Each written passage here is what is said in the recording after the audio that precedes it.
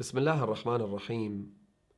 السلام على أمين الله على وحيه وعزائم أمره، الخاتم لما سبق والفاتح لما استقبل والمهيمن على ذلك كله ورحمة الله وبركاته. السلام على صاحب السكينة، السلام على المدفون بالمدينة، السلام على المنصور المؤيد، السلام على أبي القاسم محمد صلى الله عليه وعلى آله الطيبين الطاهرين. Brothers and sisters, Assalamu alaikum wa rahmatullahi wa barakatuh. One day, a young man descends from the mountaintop. He comes down from a cave that he used to meditate and to offer prayers and acts of worship to the Lord of his forefathers. When he came down off of that mountain, he delivered a message that for the next 23 years would change the course of history. 23 years later, he ascended the pulpit for one last time, and he delivered his last farewell. Between these two stations, the moment when he stepped off the mountain and the moment when he ascended the pulpit for the last time, what happened? What is it that made the Prophet of Islam, the holy messenger of God, the Prophet Muhammad, may the peace and blessings of the Almighty Allah be upon him and upon his immaculate family, what was his secret? What made the message so special? How was he able to influence not only the pagan Arabs who inhabited the barren deserts of Arabia, but to disseminate his knowledge and to promote a new culture that would affect the world in almost every single dimension? Well, there are many secrets to the success of the Prophet of Islam, but perhaps one can point out a few that stand out in any such discussion. And one of the greatest things about the Messenger of Allah, the Prophet Muhammad, peace and blessings be upon him and his family, was the fact that his message was based on the intellect. It was based on logic. It was based on rationale. It wasn't based on superstition. He never tried to promote any kind of anti-scientific or illogical or irrational thought in order to prove a point. In fact, to the contrary, it may amaze you to know how the Prophet was always a very strong proponent of logic and science, even when it wasn't exactly expedient, even when it wasn't exactly in his interest to do so. For instance, one day the Prophet had a son whose name was Ibrahim. His mother was a woman named Maria or Mariah Al-Qibtiyya, who was originally a Coptic Christian from Egypt, and the Prophet married her and had his first and only son, Ibrahim. Ibrahim was only a year and a half old when God revealed to his messenger that your son is going to die. The Prophet grieved, he cried, but he submitted to the will of God. Ibrahim was taken from him. When Ibrahim died, obviously there was a lot of commotion. People empathized and sympathized with the Prophet. But here's what's really interesting. At the very same time, there was a solar eclipse in Mecca and in Medina. So there were those who were skeptical of the Prophet's message, the pagans or the hypocrites who had not fully submitted to the religion of Islam. And so you can imagine these people coming from this culture and basically coming out of the womb of the pre-Islamic pagan era, which was based on pure superstitions, one began to tell the other that maybe this prophet is telling the truth. Maybe he is a prophet and a messenger of God, because his son dies and suddenly you have a solar eclipse. Now, put yourself in that position. There are skeptics and there are cynics and there are people who are not willing to believe you. Suddenly, out of sheer coincidence, they begin to question the merits of their position, and therefore they exhibit the possibility of perhaps embracing his message as a result of that. But not the Prophet of Islam, not the Messenger of Allah, not Muhammad. He's not the kind of person who would take advantage of this feeble-mindedness and of their tendency to believe in superstition. Do you know what he did? Any other liar or an imposter or anyone who was claiming to be a messenger of God falsely would have definitely taken advantage of this situation, but not him. He immediately calls for communal congregational prayers at the mosque. Everyone attends. It was almost a declaration or an announcement that the Prophet has an important message to deliver. Everyone came to the mosque to hear what he had to offer. He ascends the pulpit and he says to the people, Ayyuhan nas, O people, the moon and the sun are signs of God. An eclipse, whether it's solar or lunar, they're also signs from God. They denote special messages and they communicate certain things with the people. But they have nothing to do with the death of my son. The sun and the moon are never eclipsed over someone's death. And so do not associate this incident, the fact my son has just died, with the solar eclipse that you've just witnessed. These two are not related in any way, shape, or form. Imagine, here's a man who's true to his word. Here's a man who dispels superstition, even at his own expense, even at the expense of getting more followers to submit to him. One of the greatest, to sum up what I'm trying to say here, one of the greatest elements of the Prophet's message was the fact that it was based on logic. قُلْ هَاتُوا بُرْهَانَكُمْ, Allah says in the Holy Quran. He says, listen, you and us, we might disagree, but here's how we settle all of these disagreements. We settle disagreements based on logic. We settle those disagreements based on proof, and we settle disagreements based on evidence. We do not resort to superstition. We do not resort to violence. We do not resort to any kind of act which is antithetical to rationale and to the intellect.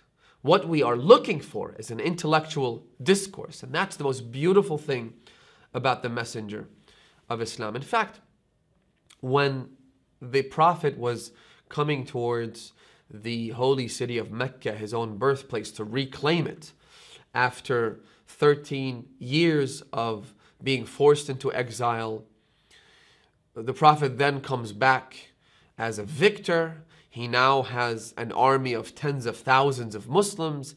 He's nothing like the Prophet when he left the holy city of Mecca, where he was all alone. All he had was his own brother and cousin and son-in-law and successor, Imam Ali, and he had some women and some children. But now the Prophet is going back as a victor, and he's now powerful. Though before he does that, he performs the Hajj, and he performs the Umrah, the pilgrimage to the house of the Lord. It is said that Abu Sufyan, who was the leader of the idolaters, he was the chief architect of all of the wars against the Messenger of Allah, one of the most vile enemies and arch foes of the Prophet of Islam. Someone who ultimately ended up claiming to embrace his message when he realized that the only way he was going to fight this religion was to infiltrate it and was to destroy it from within. At that time, though, Abu Sufyan was still openly polytheist and pagan and a rejecter of God. So he went out and he observed as the Prophet was performing the pilgrimage. And one of the rites of the pilgrimage, one of the rituals that are performed, is that one is required to shave their head. So the Prophet was shaving his head, and he's observing from a distance.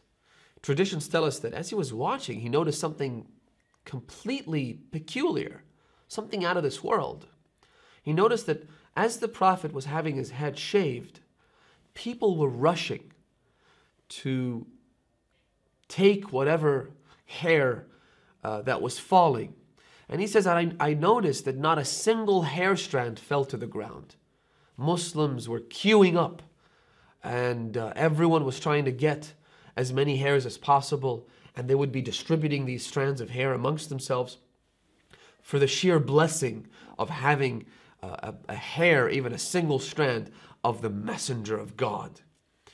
The Prophet then went to perform the ablution, the ritual purity where one washes his face, his hands, wipes his head and wipes his feet. And when the Prophet was taking the water to wash his hands and his face, there were drops of water that would fall to the ground. And again, he noticed that Muslims would rush to take those drops of water that fell from the Prophet's hands and take them as blessings and wipe their faces with it and to drink those drops of water. When he saw that, he turned around and he went straight back to his people in Mecca and he said, you know what? We have to surrender to this man. We don't stand a chance of achieving any kind of victory. There's no way we can defeat this man because the level of love and respect that he enjoys in the hearts of thousands is simply unprecedented. We've never seen anything like it. We've seen respect. A lot of people might respect celebrities, or they might respect their politicians, or they could respect their teachers or parents, but I've never seen anything like this. So he told his people, the pagans, and he told them, listen, this is my advice to you. Just lay down your arms, raise your hands, carry a white flag and say, you know what? Whatever you say. And that's exactly what they did. When the Prophet came back to Mecca, the Holy Messenger of Allah did not engage in war. Not a single drop of blood was shed. It was the perfect battle. The Prophet came and he simply took over the city. And once they brought all of these people who had caused so much heartache and so much pain and so much misery and had killed so many Muslims during the course of those early years of Islam, they brought them all as captives to the Messenger of God. And the Prophet looked at them and he said, you know what? You are released. اذهبوا فأنتم الطلقاء. Go, for you have been released from captivity. I shall not hold you to account for what you have done. What you have done is between you and your Lord. It's between you and God. As for me, I am not here to seek vengeance. I am not here to kill anyone. I'm not here to demolish any homes. I am not here to raise the city to the ground. I am a prophet of mercy. I am a messenger of God's good word. I am here to deliver a positive message, the message of peace, the message of prosperity, both in this world as well as in the hereafter. قُولُوا لَا إِلَهَ إِلَّا اللَّهِ تَكُونُوا مُلُوكًا فِي دُنْيَاكُمْ وَفِي آخِرَتِكُمْ. Say, there is no God but Allah, and you shall be kings both in this world as well as in the hereafter. In other words, you'll be able to live fulfilling, happy, prosperous lives in this world, free from contamination, free from filth, free from things that are deemed impure. Just think about the message of Islam. What are the things that Muslims are prevented from eating? You know, again, we're just taking a very simple example here. Muslim dietary habits seem bizarre to many people, but just think about the things that we've been forbidden from eating. We've been forbidden from eating dogs, from eating pigs, and anyone who's ever seen a pig in real life, in the zoo for instance, will know exactly why we avoid eating pigs. Because pigs are dirty, because pigs are are animals that are very impure. It's the kind of animal that eats its own excrement. It's an animal that devours its own children. I mean, this is not the type of animal that you would want to eat. You are what you eat, as the saying goes. And as Muslims, we say, you know what? We're not going to eat an animal that devours its own children, that eats its own excrement, that has such a high level of contaminants in its body. We're just not going to do that. What we will eat is something that's pure. And lamb is one of those meats that obviously it's taken from sheep, and sheep they eat grass instead of all of these repulsive things. They eat grass, which is beautiful. They're vegetarians. What else are we not allowed to eat? We're not allowed to eat, and I say this because the Quran says, أَحَلَّ لَكُمُ الطَّيِّبَاتِ. God has made permissible for you things that are good, things that are pure, things that are delicious. What else? Blood. Muslims are not allowed to drink blood, even if it's a single drop, which makes perfect sense. Muslims are not allowed to drink urine, excrement, semen. I mean, these things, as disgusting as they sound, and it might sound obvious to many people, but it wasn't so obvious 14 centuries ago. And yet the religion of Islam came with the Holy Prophet of God to say, you know what? You're better than that. You're human beings. And as human beings, you're endowed with the intellect which allows you to tell the difference between right and wrong, between good and evil, and between what is pure and beautiful and nutritious and what is essentially disgusting. You're much better than that.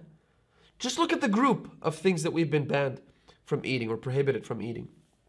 The Prophet came to say, if you are Muslim, if you embrace this beautiful religion, you will be able to live happy and lead fulfilling lives in this world as well as in the hereafter.